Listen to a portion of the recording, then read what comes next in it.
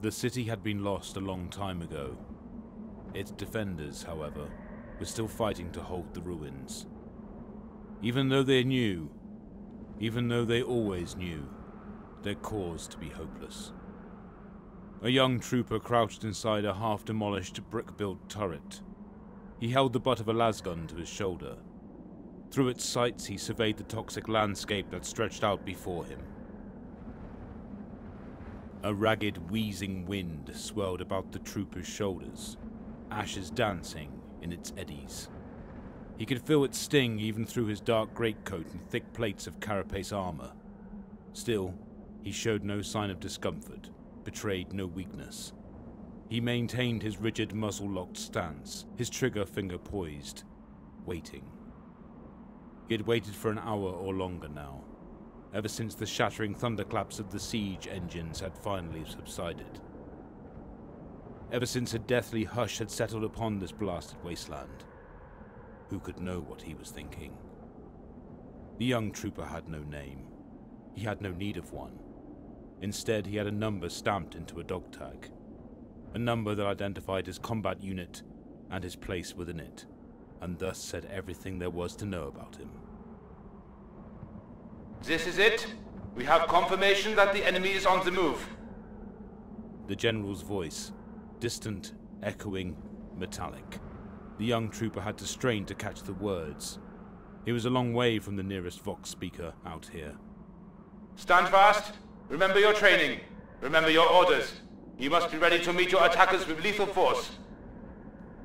The young trooper wore a face mask. It trapped the sound of his own breathing in his ears. He held his breath to focus on the general's instructions. His air was filtered through a chest unit, fed to him through the mask by a rubbery hose. Still, it left a bitter taste, a gritty texture on his tongue. He knew the air was likely killing him, in spite of his protective equipment. Did he ever think about that? Did he dread the thought of flesh rotting from his bones, his internal organs liquefying? If he did, then he might have consoled himself with another thought. That death by radiation was a slow and lingering death, and therefore one that he would almost certainly not live to experience. They had classified this planet a death world, with good reason. It has been calculated that you cannot win this battle. That is not your objective. Your objective is to ensure that victory costs the enemy dearly. The enemy's resources far outweigh your own. For every second you stand against his guns, however you deplete those resources, you make him weaker. The price of this achievement in return is only the resource most abundantly available to us, most easily replenished. The price is that which is already the Emperor's by rights. Praise be to our Father, our Guardian. Today you face defeat at the small cost of your worthless lives, but die bravely, die hard, and your meager sacrifice will help pave the way for his most glorious triumph in the future. Praise be to the Emperor! The stirring speech concluded with a tinny fanfare. The young trooper could see them now. Rather, he could see a cloud of disturbed dust billowing along the horizon, presaging the enemy army's advance. The angry growls of machine spirits were carried to him on the ragged wind. Soon, for the first time in his short life, he would have to fight. His first battlefield, almost certainly his last. The young trooper had been trained. More than that, he had been bred to show no fear. Did that mean he didn't feel it? He had been taught to ask no questions. But did that mean he didn't wonder? Did he ponder the value of a human soul? The city had been lost a long time ago. Millennia, in fact. It had no worth of which the young trooper was aware, neither strategic nor mineral. He would die for it all the same, because that was what he had been birthed to do. It was not only his duty, but his destiny. And after all, this city was home to him in a way, although he had never seen the sky above it before today.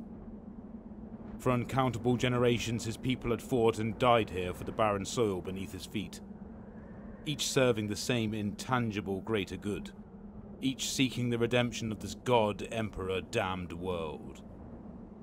The young trooper's home world, the only world he had ever known, a death world, by the name of Krieg. Elsewhere in the ruins, something had been woken by the percussion sounds of battle. Something that had slept for many nights and many days, and ought to have been long dead by rights.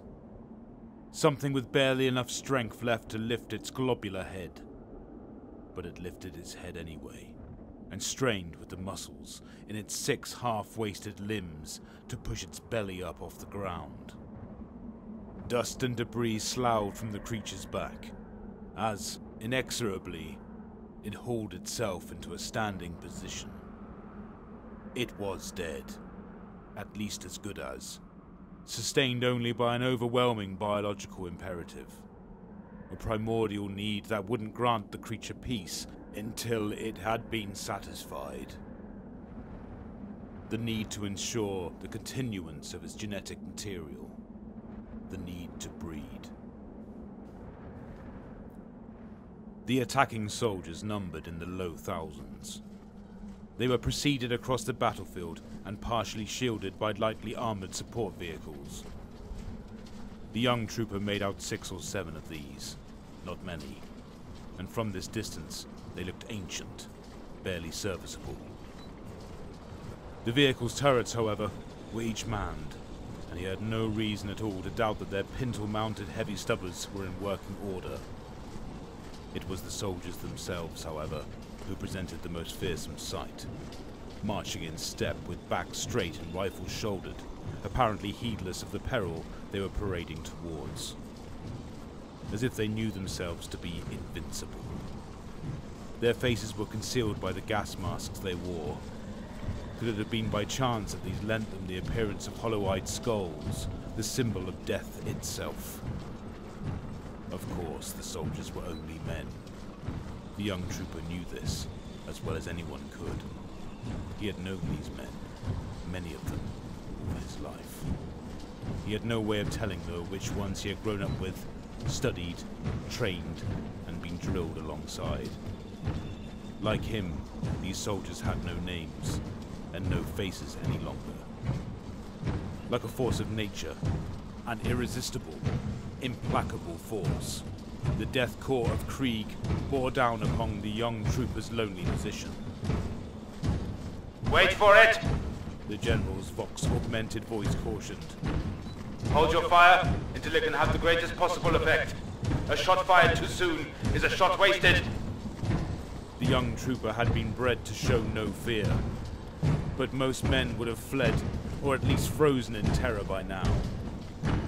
Far better to die with your weapon fully loaded than to empty it in vain.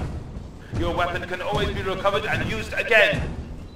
The young trooper crouched inside his half-demolished, brick-built turret. He held the butt of his standard M35 lasgun to his shoulder. He betrayed no weakness. He maintained his rigid, muscle-locked stance, his trigger finger poised.